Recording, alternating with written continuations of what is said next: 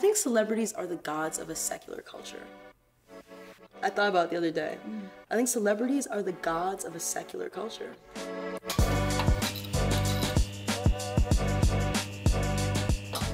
Selah, welcome to POVz. I've only known you for a couple minutes, but I can already tell that I'm obsessed with you. So thank you for being here. How are you doing? I'm good. I'm blessed. I'm nervous. I'm excited. I'm so many things at once. Amazing. Isn't that the human experience? Right. So Selah, every episode here on POVz, we always start off with a controversial question to get the juices flowing. So let's start off with this question. Do you think celebrities have a right to complain about their mental health? That's a really good We're getting right into it. That's a great question.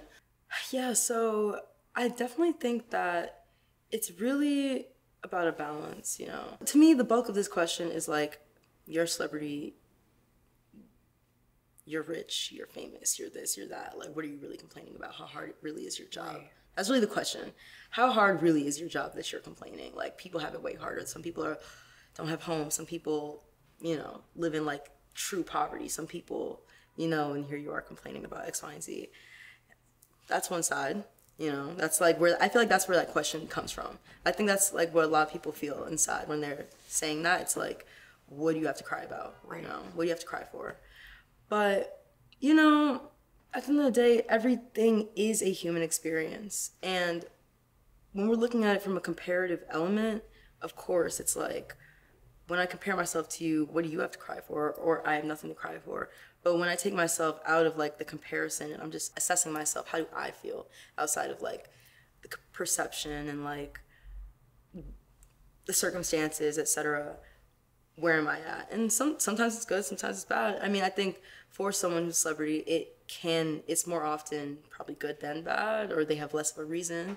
But you know, I mean, everything that glitters isn't gold, you know? And that's, I think, what that's really about on the other side. It's like people, you know, we fall in love with the glitter and like the shininess. It's like, oh, their life must be so fucking amazing. They're rich, they're this, they're that. But at the same time, I mean, you hear about like stories of people who got locked in record deals and weren't allowed to drop a song for like 5 years. Like, that's a crazy type of repression.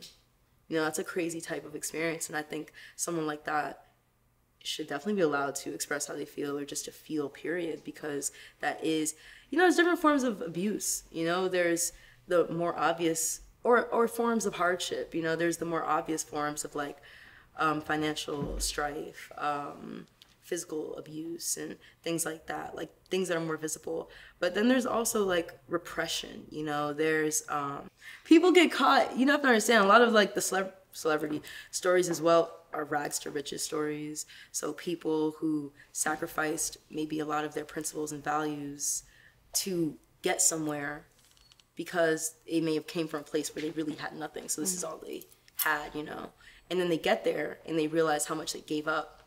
And that's another form of like imprisonment, you know, another form of strife, of hardship. Like, that's a whole other battle, you know. Someone said, they said, fuck your 9 to 5 and fuck your 9 to 5, do a creative job instead. It was like a cute little Instagram post, meme thing, whatever. Someone made a comment and they were like, you know, I actually like my 9 to 5. They said, I actually like my 9 to 5 because my art is really my art. I'm not commodifying it. I don't have to change it for anyone. I don't have to do it in this time span, it's really free.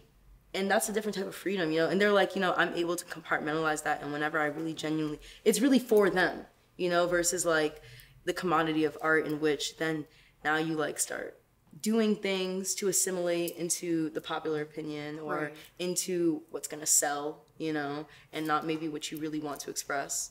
And there's just different forms of freedom. There's different forms of, I've many times struggled with being born into that attention. Right.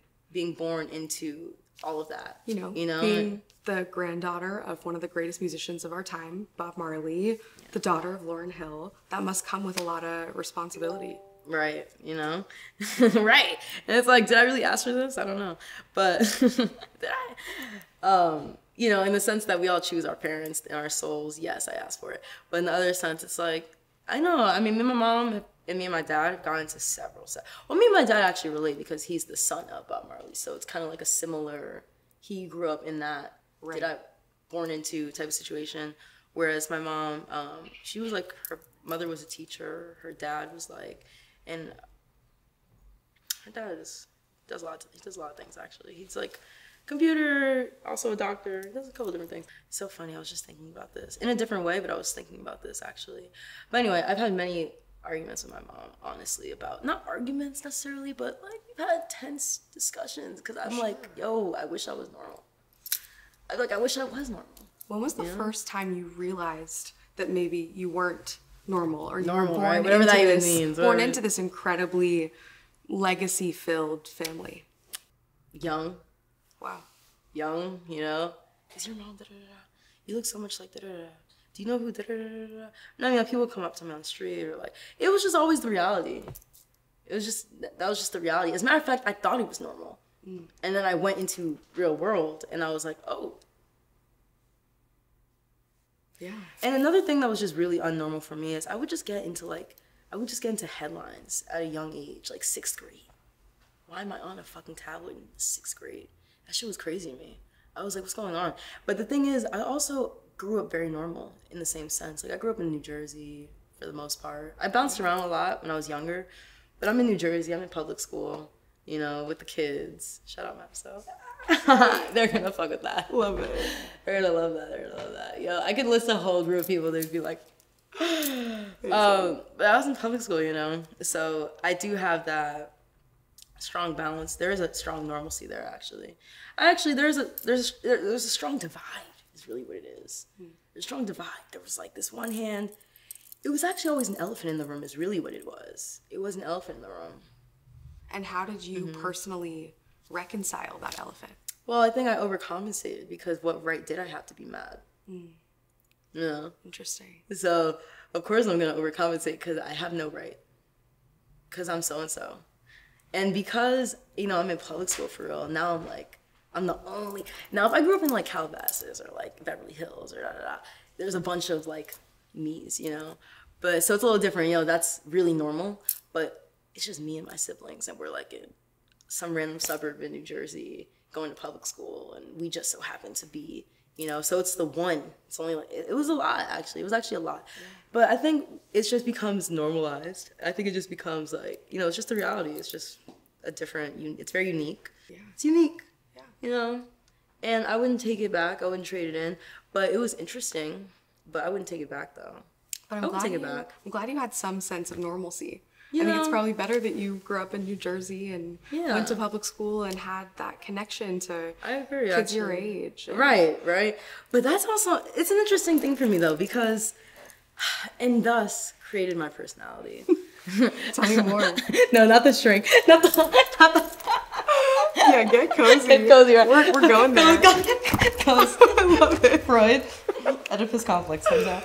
No, but, and thus created my personality.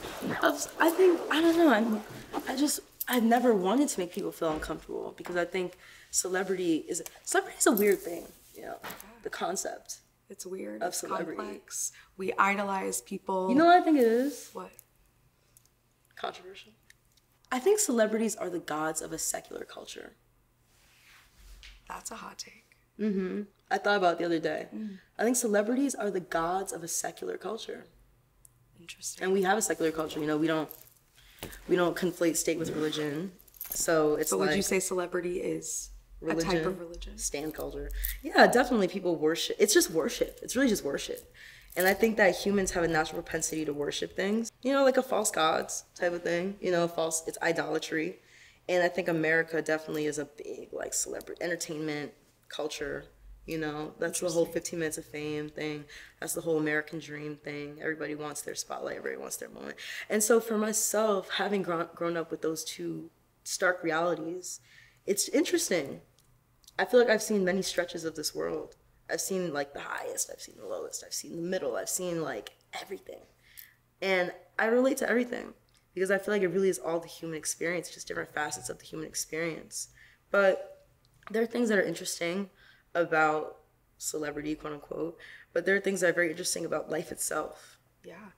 that's just deeper than just like this one individual person. And I think another thing about being a celebrity is, you know how many people are going into this one thing? Like there's so many stories in this one room, you know? There's like 10 people here, 15 that go into like just 2 people, you know? Yeah. And I think that's the beauty of our current generation though, is social media and the ability to share that platform and spread the word, you know? I think celebrity back in the day, like you gotta think Michael Jackson. I'm not talking about celebrity. Yeah. Michael Jackson, you know, like Prince, like people, 500,000 people concerts, like people passing out, you know? Yeah. Passing out. Like, yo, that's crazy. Yeah, even concept. It's a very crazy concept. But honestly, this is a little bit of a hot take. This could be. There is also such a thing as natural born leaders. I think the ego can fight that sometimes. Every Indian wants to be the chief type of thing. Interesting. You know, like, and so everybody wants to put, you know. Yeah. But so maybe there's some human nature to it. I think there could be a human nature element. It's an interesting concept. Yeah, it's a very interesting concept. And I'm curious to know, how did that play out in your own personal family dynamic? With your siblings, with your parents? Was there any sort of structure? Did you feel a sense of normalcy within your own family? Well, I have a ton of siblings, so we've always kept each other a lot of company. You know, my mom, working woman on tour, she's like a fucking icon. So she was always on tour, you know. My mom is like Miss Independent. Like, she's like Lauren Hill. Yeah. She's like an icon. Like, literally, yo, when I talk to my mom and like her points of view, like, well, the word feminist is like a coined term now, but when she was coming up, that wasn't like as big of a word, you know. It wasn't as like as much of a thing. It's not like on every sign, like it wasn't, you know. Yeah. But she just had those views. Like, she's just so into women investing into themselves. She's so into like freedom. She's so into having her own identity. She's so into like not letting her just the confinement of gender, you know, just because I'm a woman, that means I can't, or because I do this, that makes me less of a woman. You know, she's just so like, she's really into freedom. You know, and I think that's what all of this is really about. I think it's really about freedom. Just the freedom of expression from each individual, you know? And I think that's something that our country fights for civilly a lot, especially today, like after like 2020, after like all these different experiences, occurrences, it's really just the freedom. Absolutely. You know, I think that through like the history of humanity, there's been a lot of different structures of thought and structure and that lead into like identities and like who you're supposed to be and what we're supposed to do and these belief systems and dogmas and stuff like that. And, you know, I feel like life is cyclical, you know, like we create one, then we break out of it, then we create another, we break out of that. And we're just constantly evolving. Absolutely. You know, I think the collective consciousness is constantly expanding. Well, let's talk about one other element that I feel in learning more about you, you've broken out of. I was reading, as I was looking into your family, that there were also some troubling times, you know, with your relationship with your mom and maybe even the absence of your dad. I'd love to know, what was it like reconciling with the absence of your father? And do you think the absence of Black fathers contributes to different marginalized communities today? Right. Yeah, I mean, it's a deep, deep, deep thing. So funny. I'm never gonna live that down. That's crazy. Yo, Mom, I'm so sorry. But they're gonna hate me. They'll be like, ah. But, well, yeah, so, well, this is the thing. I think there's so many different facets to it. Because for me personally, I am Lauryn Hill's daughter, but I am also Black. You know, it's two things. So it's like on the one hand, there's like this royalty element there. It's like, oh, you're like untouchable. Like, what could you ever complain about? Blah, blah, blah, blah. But on the other hand, it's like, it's not like an old money thing, you know? Like, it's not rags to riches fully. Because it's not like we were in rags. But, you know, it wasn't like some old money shit, you know? So that means that all of what it means to be Black is still there. It's not like some different experience. It's more so that they broke out of it and are, you know, passing that on. And so I have many of the same experiences as like, just even though I am who I am, I also have similar experiences as like the absent father, or just like, you know, my mother having like mother-daughter like issues, you know. And I think it got reconciled through, I think my family, especially my mom, has always been very focused on healing. That's a really big thing. She's always been very focused on healing. Like, she always understood that even if things were troubling in that moment, it wasn't going to stay like that. That's always been a big thing for her. Like, that's one of the biggest things I remember. She was always like, it's not going to stay like this, it's not going to stay like this, it's not going to stay like this, it's not going to stay like this. Almost a mantra. Like, she was just like, yo, it just can't stay like this. And so, you know, conversations that we had, growth that the entire family went through. Like, growth I've seen in myself, growth I've seen in my parents, growth I've seen just like in the freedom that they were able to achieve that. Because, you know, it's like, well, first of all, they were young parents, that's one, so young.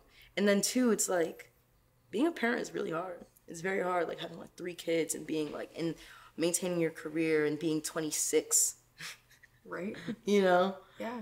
Having like 2 kids by the age of 23, and you're also like a fucking touring artist, like, you know, like, and you're like paying all these people's salaries, and like everyone's depending on you, and then you have to raise your kids, and then your relationship, is that still working, is it not working, what's going on here? So, you know, I think as a child, as the child, you know, as children, we feel like we're self-centered. Everything's about us. We're like, Mom, Dad, you're supposed to be, you're supposed to be, you're supposed to be. And I think I just had to see the humanity in my parents and see and reconcile. Everyone had to grow. You know, I had to reconcile, like, they are really human. And as much as I want them to be like these godlike figures, you know, they're human. And I think every child, once you hit like 18 to 21 to 25, you start seeing the flaws of your parents. Well, sometimes you see it young too, but like you kind of start accepting, you know, that your parents are your parents. And so I think that, you know, it's just one of those things where, on the one hand, the way I feel is totally valid, and the way I felt was valid. And we talked about it, you know. I mean, after that shit went so, like, public, I was like, all right, well, now I really have to heal this. So, you know, right. I was like, I can't just do this for show. Yeah. So then I started, and I saw that was the video, right? Yeah, that you were talking about your mom. Yeah, that's what that came from. But it was like this Instagram live I did, because I used to go on Instagram a lot. I mean, I'm a Gen Z. Like, I'm literally an Instagram baby. Like, I grew up on Instagram. Absolutely. So to me, I'm not on it as much right now because I'm just like, I need a break. But Instagram Live was like talking to friends. So then you start getting like personal, and then you forget that you're Lauryn Hill's daughter. Right. And that, see, this could be anyone. Like, if it was anyone talking about, oh, my dad wasn't around, they'd be like, oh my God, it's so sad. And keep it going. But for me, it's like, oh, my dad wasn't around. They're like, oh my God, your dad wasn't around? It's a headline. And I'm like, oh shit. So, well, granted, I get it.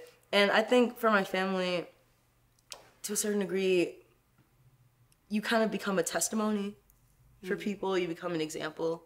You become representation, you know, you become a symbol to them. And did you want that? Oh, that's the whole thing. Did I want to be born into the whole... It's like, do I want it? Is it just my life? Do you feel pressure to live up to certain expectations? Oh, definitely. I mean, I've always felt pressure my entire life. That's never going to change. That's just never going to change, honestly. I think it's one of those things, it's almost funny how much it's never going to change. It's never going to change.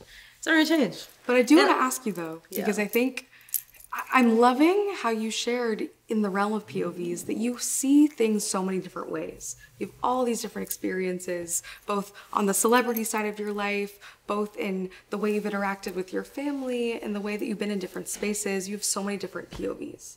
So I know that's my favorite part of like myself. I know. So like, you're here. I'm so happy we're having this conversation. And I want to know, what makes Selah Selah? What do you attribute your views to? And what else do you think you have now that is your own, that isn't attached to your family? Right, definitely. What makes me me? I don't know. I think I'm just me. You know? I can almost ask you that question, like, why do you want me here? You know? Yeah. It's like, why? Like, why? Well, I can tell you why. Oh, thank you. I think you're a Gen Z trailblazer. And I think you do such important work in the community building space, right? You've created this incredible organization, Land of Libertude, where you're essentially driving social impact and social change through conversations like this and community building. And so I hope you know that you bring so much to the world outside of just being known as the granddaughter, the daughter. But I think you bring so many unique perspectives to the world. I really appreciate that. And I mean it. Thank you. And I'm so excited to bring in the next segment of POVz, where we bring in different perspectives from the larger Gen Z community. So keep an eye on your phone. We're going to send you some texts, and you're going to read them out loud and react. Okay. Let's do it. That's cool. What does it say? Read it out loud. Oh my god. Okay, yeah. This is so funny. Celebrity children have everything handed to them. They don't have to work a day in their life. Nepotism is so real. Kind of feels like a personal attack. How would you respond to that? That's so funny. Yo, I was making jokes about that all day yesterday. I was like, they're gonna say I'm a nepotism baby, nepotism baby, nepotism baby, nepotism baby. I mean, it's just, I'm sorry. But what would you say to that in general? Do you think that's true? I make so many jokes about this. It's a half-truth. To me, it's a half-truth. It's like getting an inheritance. That's what it's like. Interesting. That's literally what it's like. It's like your family passing down land. Except in this case, they're passing down social currency. Interesting. That's what it really is, honestly. I've never considered that. That's what it is, like an inheritance, but it's a social currency inheritance versus a physical. Some people get, you don't even know who said that. The person saying that could have a fucking estate of a trust fund. It's like being a trust fund baby. Right. But ultimately, I think that for myself, though, that's not fully, like, you have to understand, I have, like, 6 siblings, like, it's not the same. I don't know, it's like, yes, there are things that I've received, but there's also an amount of work that I have to do. Like, you think my parents are gonna pay for me for the rest of my life? You know, that's just not, you know, you have to, there's gonna be pathways that might be a little bit clearer. It doesn't mean that I don't have to show up to it in a standard, and that's what the pressure is. It's like I think everything's about balance, you know. I think everything in life is equilibrium, because that means that, all right, you're a celebrity's child, you're so and so's daughter, so now we're really expecting you to do, you better not fuck up. So now I have to prepare to not fuck up. There's a lot of work that goes into the preparation of you being to even hold yourself. You have to fill the shoes of like fucking Lauren Hill and like, so there's so much work that goes into that. Like, you know, I can't, you know. Yeah. So it's a half and half. Like, in certain things I've gotten in through inheritance, and other things I've had to, one, get myself, but two, also like, okay, now that I've gotten it, I have to make sure I'm worthy of it. It's more than meets the eye. And I think half and half. It's interesting that you said social currency. I've never thought about that. Okay, read it out. Anyone who works with Kanye is just as crazy as him because they're enabling his behavior. Ooh. What are your thoughts? For me to validate this sentence, I first have to agree with the base sentence, which is Kanye is crazy. And it's like, am I going to validate that sentence first? I don't know. So let's start there. I'm going to erase that. And then for me to say anyone who works with him is I don't know about that, actually. Just in the case of working with someone, it depends on what it is, first of all. It depends on what it is, like what that person did. Right. But I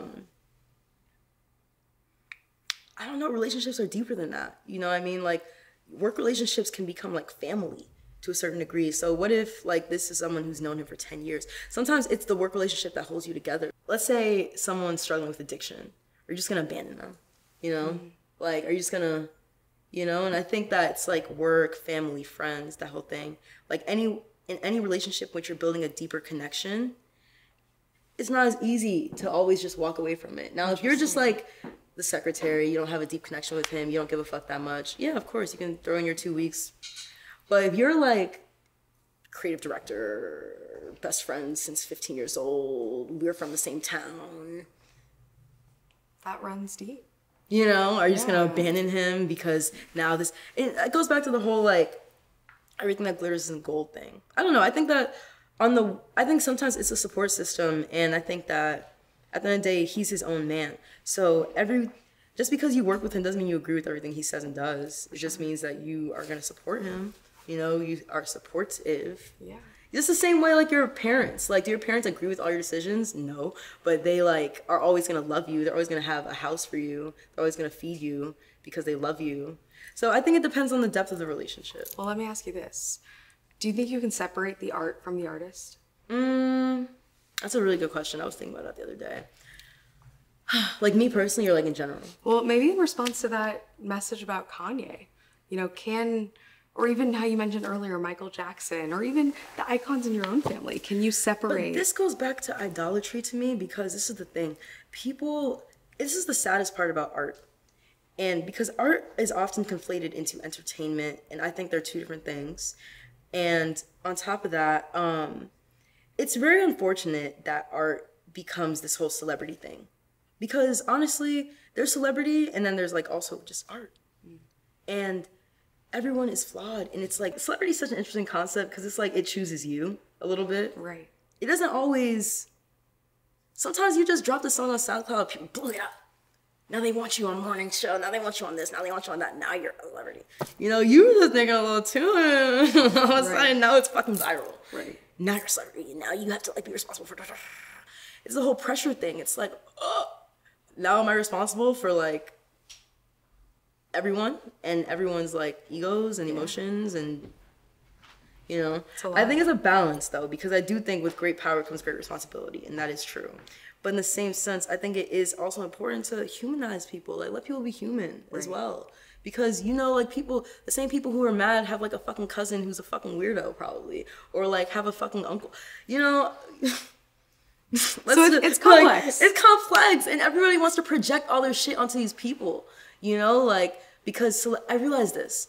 People project everything on celebrities because we see celebrities as inhuman. We see them as gods. Mm-hmm. And so you feel like the shit you say about them, the shit you think about them is never going to hit them. You're never going to feel it. Because in reality, that's the whole like Twitter fingers thing. It's like in reality, you know, people have all types of thoughts. You have thoughts about like your best friend. You have thoughts about your coworker. You have thoughts, and you don't share them. You probably think your coworker's annoying or whatever, you know? Right. And you don't share it because you have to actually deal with that person. But a celebrity who's getting 5,000 comments, 1 million followers, you don't feel like they're human anymore. So you just tell them everything. You tell them everything. Yeah. You know what I mean? And it's like, at the end of the day, this is a person. And that probably forces these people to go even more into their shell. Now they're really even more distant. And now you're wondering, like, oh, why does this guy only pop out in hoodies? Why does this guy never come outside? Why does he not go to any events?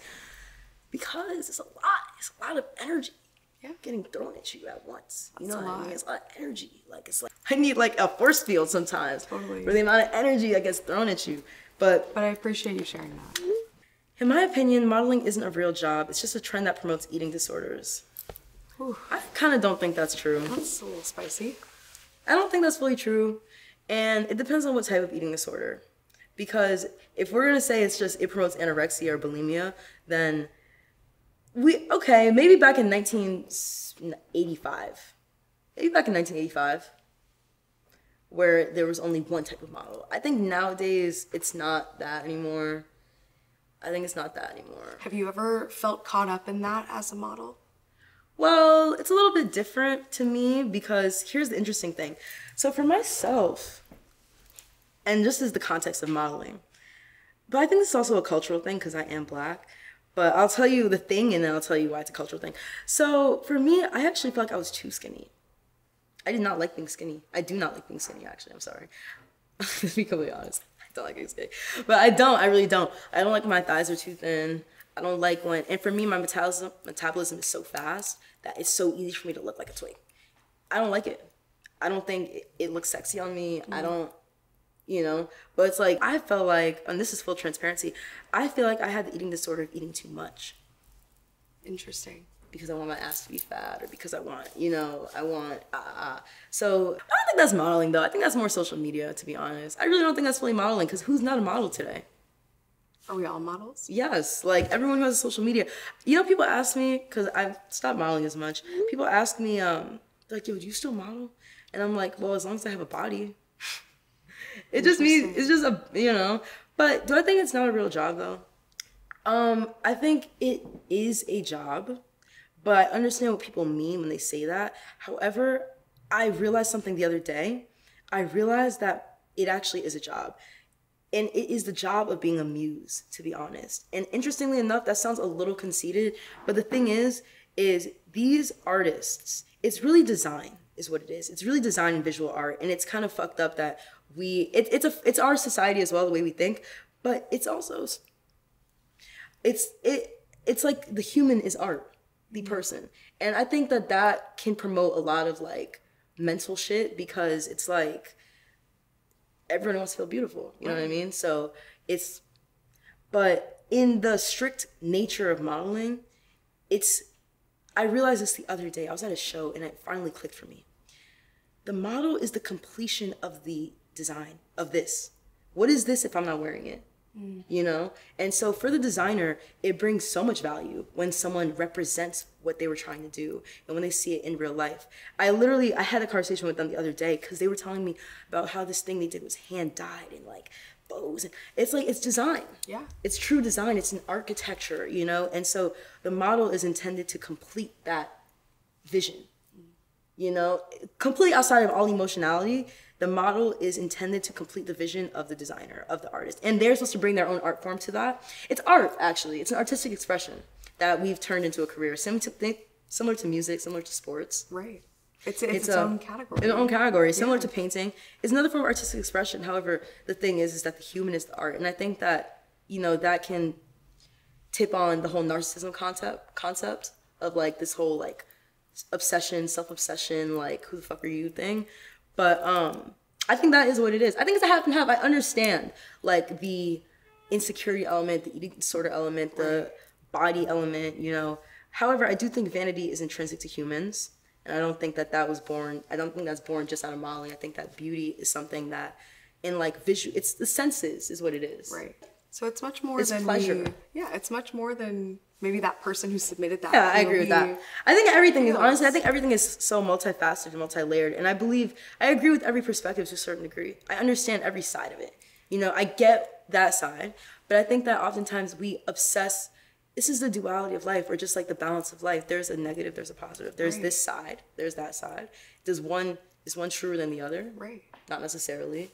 You know what I mean? They're just existing. Yeah. And that is unity to me. I love that. That is unity. I love that. That is unity. Because just like these dualistic perspectives, you know, these opposing perspectives, but at the end of the day, who am I to say that my perspective is right? You know, especially if it's just perspective. I think there are some like cardinal sins though, you know, in this world, for sure. Like, certain things, they're like fucked up.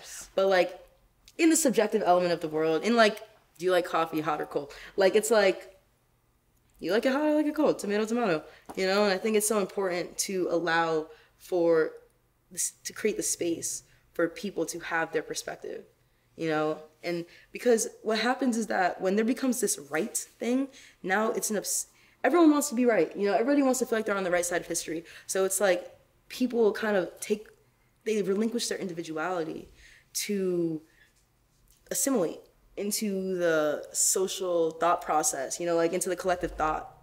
And it's like, okay, yes, we can all agree that so-and-so might be a good thing, but we're also allowed to have perspectives, you know? Absolutely. And I think that when we create room for perspectives, you allow for depth. I don't ever feel like anything's, ever super black and white, or that anything's ever really a negative. I think you need to talk. Absolutely. And keep going to the deeper layers. Where's the nuance these days? The nuance. That's why it's the word. That's the word. Exactly. That's the word. I'm just so grateful hearing all of your perspectives today. I think what I'm taking away from this conversation is how you have so many unique POVs on the world. And I really respect that you also want to create a space in your own life to hear different points of view and curate these conversations. So Selah, I have one more question for you, which is, here at POVz, you know, we're a Gen Z platform. So if you had a megaphone and you could share one message with our entire generation, what would it be?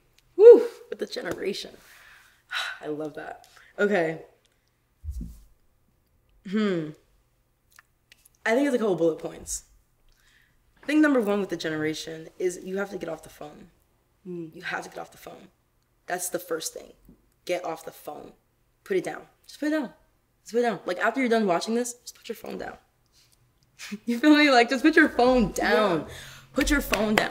I always like to say phone down, look up. Phone down. Because I feel like our generation is plagued by the addiction, the technology addiction. We're addicted to technology. We're addicted to convenience. So I'm a big, like, anti-convenience person a little bit. I like to cook my own food. I like to clean my own house. I like to, like, you know, like, you can do a tax rabbit. You can do an Uber Eats. You can do with this. You can do, like, I like to do things with my own two hands because I feel like we're a little too disconnected from our bodies, and thus being disconnected from our bodies, we're not disconnected from each other. And we're now too self-conscious, you know? And I feel like we need to, like, be, like, less self-conscious and more, like, other conscious. I actually said that the other day. That. No, seriously, I feel like less self-conscious and more freedom. Just speak. Like, I feel like everyone, we're too cerebral as a society now because we're so on our phones. Our brains aren't working so much while we're just vegetables, you know? Like, I do it all the time. Like, I'll be laying down literal vegetable for like hours, and then my brain is like consuming all this media, and it's too much. It's overactive. It's overdrive. Like, go run. Go for a jog. Go biking. I've been biking lately. It's amazing. I don't know. And I feel like I'm someone who definitely suffered from that. I had to like literally delete Instagram. I had to just like, well, the app. I delete the app. I had to just like get off it's too many screens. Right. You know what I mean? Like, it's too, like, damn, like, what happened to just like existence? Right. You know? But like, that's such good advice. Phone down. Yo, just put the phone down. Like, just be present. Now, it happens to be like digital stuff around us, but we are present right now. And I feel like it's so important to just encourage people to do more of this. I want people to do more of this. I want this to be a representation. I want this to inspire people to do more of it. And just talk, you know? And just talk. And just be free. Just be free. You know, not feel like you have to always say the right thing, you know? Or like, just be yourself, you know? I feel like I see so much like self-correction all the time, you know? And for myself, I don't know, I'm a very like, type of person. Like, I'll come in and I'm almost a little obnoxious, but really I'm just, one, not self-conscious, and two, well, I'm a little self-conscious sometimes, but once I'm in my zone, it's gone. And then two, you know what it is too for myself, just side note, I realize this. I just need to get this off my chest. I realize this. I feel like I don't always like hogging the energy, if that makes sense. You know? I'm like, damn, why am I talking so much? Like, what the fuck? Like, there's mad other people in this room. But, you know what it is, though? I really, really, really just, I like to make other people happy. I think that's, like, a driving thing for me. I've noticed that. Like, I love seeing other people smile. I really do. And I love being the reason that someone smiles. I don't know. I think it's a little selfish. It's a little self-centered, but I really do. What I like is how you emphasize that we should all do more of this. Right. I think our platform is really designed to create the space to be present, to have the conversations you're talking about, and to feel that freedom to be yourself. And so I'm so grateful that you were here today, Selah. Thank you for setting that example to our generation. Thank you for having me. I'm excited. To be present and to be who you are. And I'm just excited to keep watching your journey. I'm excited. Get over here. Right? You're awesome.